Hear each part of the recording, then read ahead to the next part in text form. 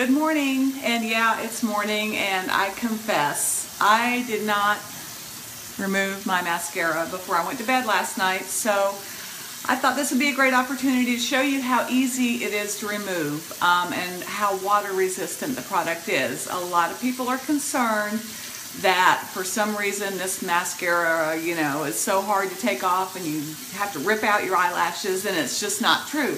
So I wanted to show you real quick, and you can see my mascara is still on, and I'm just going to splash my face with some water first to show you how water resistant it really is. I'll be back.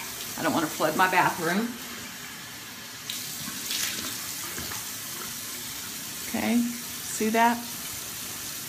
No mascara running down my face. I'll do some more real quick.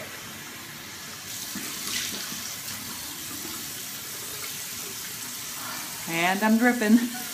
Okay, so then what I do when I remove is I just take a washcloth, some hot water, and I will hold it down to heat up the gel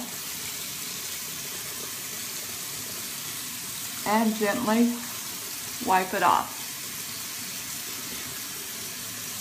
See?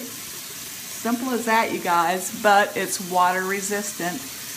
It's not going to run all over the place. Now, if I have any, let me try.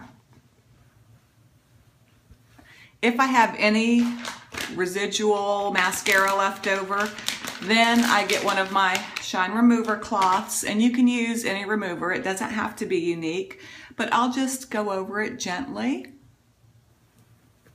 and pick up anything that the washcloth didn't remove. Simple as that. No joke. That's all it takes to remove your 3D Fiber Lashes Plus mascara. Have a great day.